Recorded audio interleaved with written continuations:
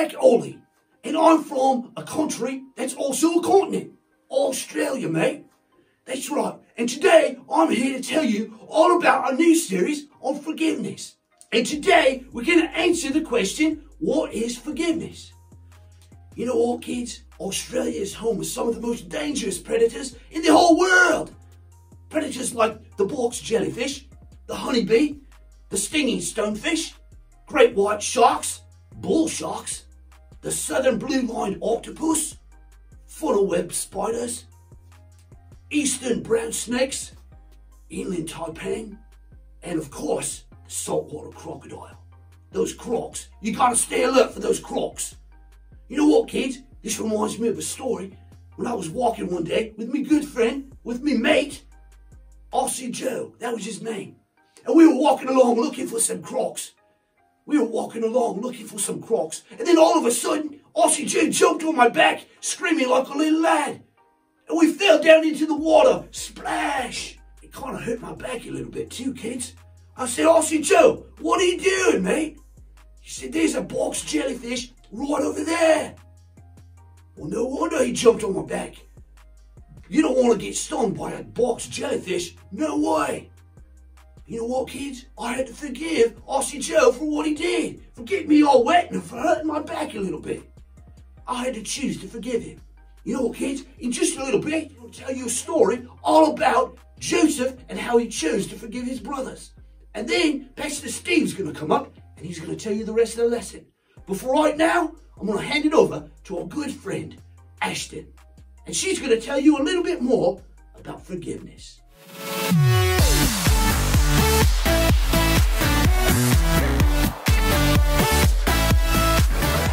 Hey everyone, my name is Ashton and welcome to our brand new series called Forgiveness.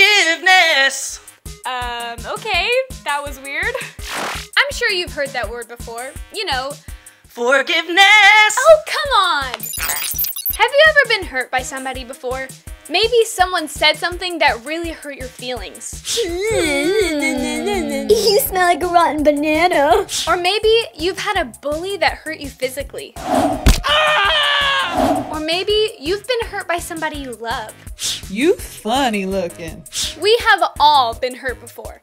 Did you know that when somebody hurts us, we have to forgive them? Huh? Forgiving people can be really hard. Trust me, I know. Yesterday, I was trying to do my homework in the kitchen when my little brother walked in and he spilled orange juice all over my homework. I was so mad. What I wanted to do was scream and yell at him.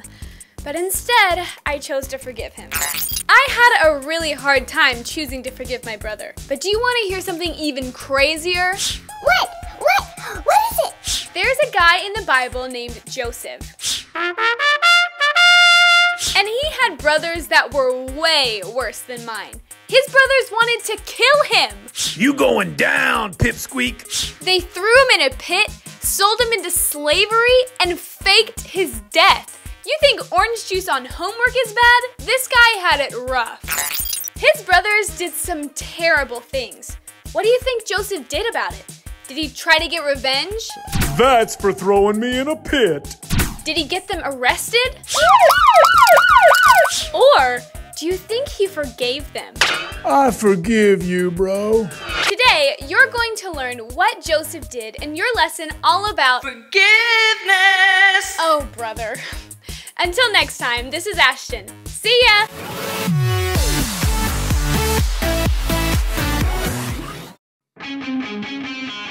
What you gotta know? What you gotta know? What you gotta know? What you gotta know?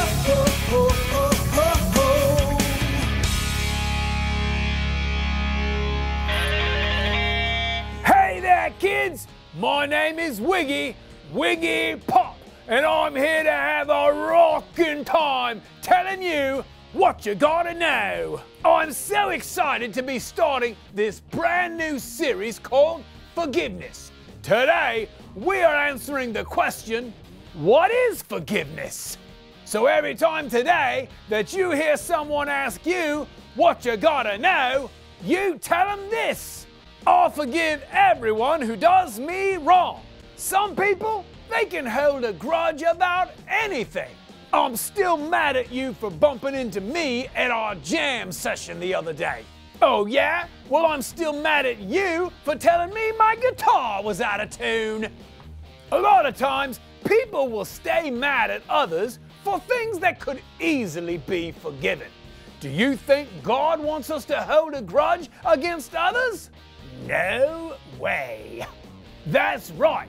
He wants us to forgive everyone who does us wrong. So every time today that you hear someone ask you, what you gotta know, you tell them this: I'll forgive everyone who does me wrong. And that right there is what you gotta know. My name is Wiggy Pop, and I'll see you next time. Rock on!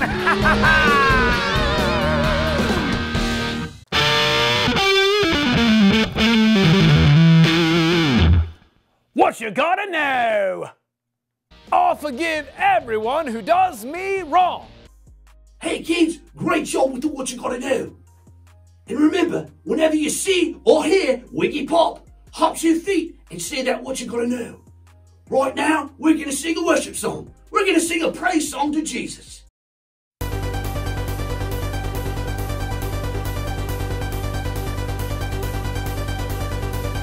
You came to set the captives free. You came to bring us liberty. My sin and my rejection, your blood and my acceptance. Now I'm alive to bring you praise. When the Spirit of the Lord is, there is freedom. When the Spirit of the Lord is, there is freedom. Every chain is broken through you, Jesus. When the Spirit of the Lord is, there is freedom.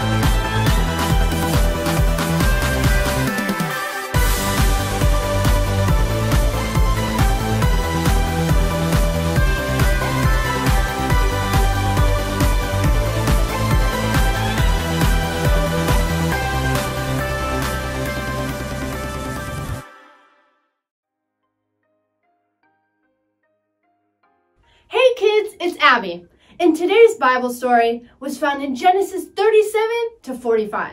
We're going to look at the life of Joseph. We begin with Joseph receiving a coat of many colors from his father. Joseph was his father's favorite son. Joseph's brothers were not accepting that. They were so angry. Joseph's brothers plotted against him. They ended up selling him as a slave to some passing traders. Joseph went through so much in the next few years. To make it long story short, God used Joseph in a powerful way. He ended up being second in command in Egypt. Many years passed and a famine came over the land that his family was living in. They ended up traveling to Egypt and begging for food. The day finally arrived when Joseph's brothers arrived in Egypt. When they arrived, guess who was in charge of distributing the food? That's right, Joseph! But his brothers didn't recognize him. I'm sure Joseph remembered that, how evil and mean his brothers had been to him. Joseph could have had them killed right then and there.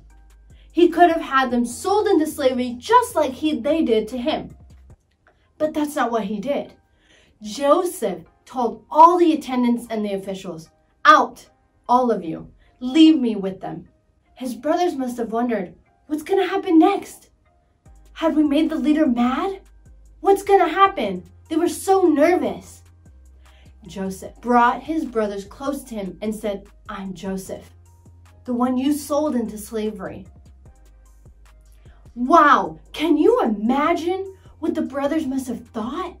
They probably thought, we're really about to be killed, but instead they were forgiven.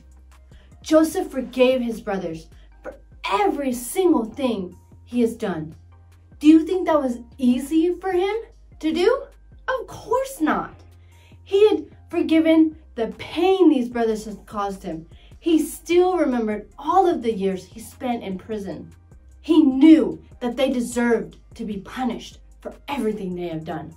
But instead of giving them what they deserved, he forgave them.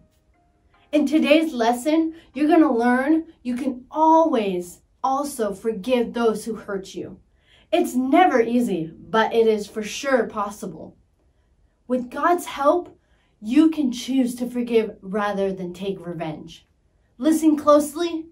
This lesson could change your life.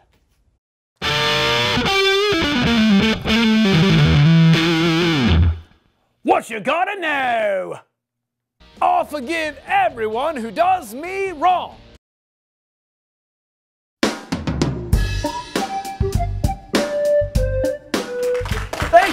Thank you. Oh, please hold the applause. Thank you. Well, I am the actor, and I'm here to teach you today's power verse. And if you want to be a great method actor like myself, you must know the power verse. So let's get to it. Today's power verse says, "Make allowance for each other's faults, and forgive anyone who offends you." Colossians 3:13a. What a stupendous power verse! But if there's anything I've ever learned, it's that you'll never forget your lines, or the power verse in this instance, if you say it completely in character. So to help us, let's select today's character from the character box.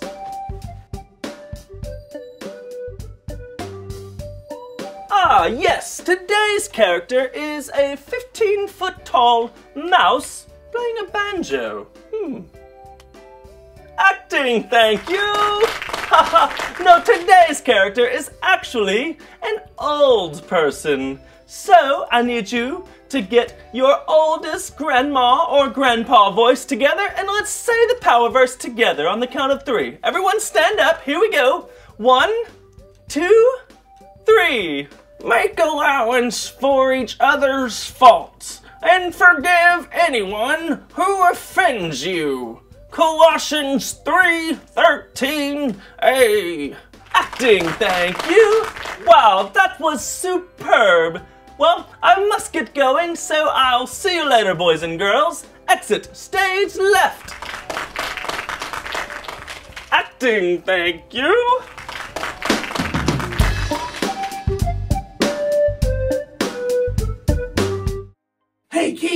great job with the power verse. And now it's time to listen to Pastor Steve as he brings us the rest of the lesson. And he answers that question, what is forgiveness? Hey guys, Pastor Steve here. And we're starting our brand new series on forgiveness. Today we're going to answer that question, what is forgiveness? So let me ask you a question before we get into our lesson. How many of you have a brother or a sister? And maybe your brother or your sister comes to you and wants to play with something that you're playing with, a toy or a video game that you're playing with. And at that time, you don't really want them to play with it. And they get so upset because they want to play with that toy, or they want to play that video game, or they want to do whatever it is that they want to do that belongs to you. And they get so upset that's right. They rear back and they punch you. Now, you know what? That's not right, is it? We should never do that. But what's our natural reaction, our natural tendency? Our natural tendency is to punch them back. But that's not what God wants. God wants us to show forgiveness to those who do us wrong. Sometimes that's easier said than done. But that is what God wants us to do. He doesn't want us to punch back. He doesn't want us to fight back because of something that someone had done to us. He wants us to forgive. Now, the story of Joseph that we just heard is a perfect example of forgiveness. We see how Joseph's brothers sell him into slavery. And because of that act, Joseph becomes a slave. He becomes a prisoner. But ultimately, God was with him and advanced him to the point of second in charge of the entire nation of Egypt. But there comes a time where Joseph and his brothers are reunited. And Joseph has the power, because of his new position within the country or the nation of Egypt, and he has the opportunity to take revenge on his brothers for what they had done to him. But what does Joseph do? Does he yell at them? Does he scream at them? Does he throw them in prison? Does he have them beaten? Does he have them killed? No, he doesn't. He chooses to forgive his brothers for what they've done. And that is what God wants us to do. Forgiveness is the right thing to do when someone else hurts you.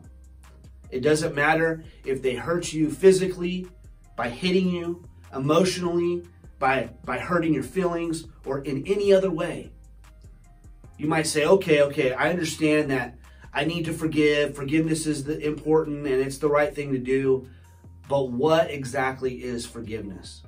So what we're going to do is we're going to look at the story of Joseph and his reaction to his brothers and find out what forgiveness really looks like. So here we go. Point number 1. Forgiveness is not pretending like nothing ever happened.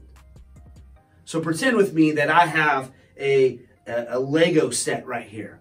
Maybe like the Death Star, something that took me a long time to like put together. And I had a friend that came in and was like, oh, that is so cool. Can I pick it up? Can I hold it? And I'm like, no, don't pick it up. That took me a long time to build. And my friend got so upset with me because I wouldn't let him hold this Death Star Lego set that I had spent so much time putting together, that instead he knocked it off the table on purpose. Wow, that was not cool. I mean, seriously, he knew how long it took me to put that thing together. And because I wouldn't let him hold it, he threw it on the ground or knocked it off the table and it broke into pieces. You know, I could do a couple things. I could get really mad, yell at him, or I could forgive him. But what does forgiveness look like in a situation like that? Does forgiveness mean I just sweep up all the pieces, throw it in the trash, and pretend that it never happened? No, that is not what forgiveness is. Joseph didn't do that with his brothers. They came to see him. They're asking for food because they're in the middle of this drought, this famine. And yet, when Joseph reveals himself to his brothers, what does he say? He says, I am Joseph, your brother, whom you sold into slavery. He acknowledges what they did, that they had sold him into slavery, that they had done him wrong, but that he chose to forgive them. He chose to forgive his brothers. Joseph could have taken his revenge on his brothers. Think about that for a second, kids. I mean, Joseph didn't just say, hey, I'm Joseph, your brother, now let's go have a pizza and forget that that ever happened. No, he's saying, hey, I am Joseph, your brother, who you sold into slavery. He didn't pretend that it never happened. He addressed what they had done wrong. You know, sometimes we think that forgiveness means that we just act as though or pretend that what they did never really happened. But that is not what forgiveness is. Forgiveness is acknowledging what the mistake was so that the person needing to be forgiven can ask for forgiveness. That leads us to the second point. Point number 2. Forgiveness is not taking the blame for the wrong. You know, Joseph didn't say to his brothers, hey, you know what? Yeah, you guys sold me into slavery, but you know what? It was really my fault. You know, I wore the coat of many colors that Dad gave me, and you know, I shouldn't have worn that in front of you because I knew that would make you upset. You know, I kind of forced your hand into selling me into slavery. That's not true. That's not what Joseph did. Joseph said, no, you sold me into slavery. You sold me. You did it. A lot of times we think that, you know, in order to make peace with someone, we need to take part of the blame too. And you know, and if there is an area or something that you did that you need to seek forgiveness for, then that needs to be done. But when there's a wrong done to you, that person needs to acknowledge their mistake and not allow us or the person forgiving to excuse them for the wrong that they did. So what does forgiveness actually look like? Let's look at what Joseph did. He told the Egyptian officials, hey, bring them food, clothing, and transportation. Then he told his brothers, go back and get our dad and the whole family and bring them here. I'm not going to hurt you. I'm not going to harm you in any way. In fact, I'm going to give you the very best of everything in this country. It was a beautiful picture of what forgiveness really is. The third point is this. Forgiveness is blessing those who hurt me. You may be thinking, hold on a second. I need to bless those that hurt me? Those that lied to me, or they made fun of me, or they hurt me physically? I need to bless them? They don't deserve any blessings. That's very true. But did we deserve any of the blessings that God has given to us? Didn't we do wrong to God by sinning? By not following his word? Yet he forgives us over and over again. Every day, he forgives us, doesn't he? You know, we really need to follow Joseph's example. He forgave his brothers. He blessed them. And he never brought it up again. Hey kids, that was a great word from Pastor Steve on forgiveness. We answered that question, what is forgiveness? Well, what did we learn, kids? We learned that first, forgiveness is not pretending like nothing ever happened. It's also not taking the blame for a wrong that you did not do. And third, forgiveness is blessing those who hurt us and not holding their mistake against them. Well, kids, until next time, I'm Outback Ollie, and I'll see you next week as we learn a little bit more about forgiveness. G'day, mate.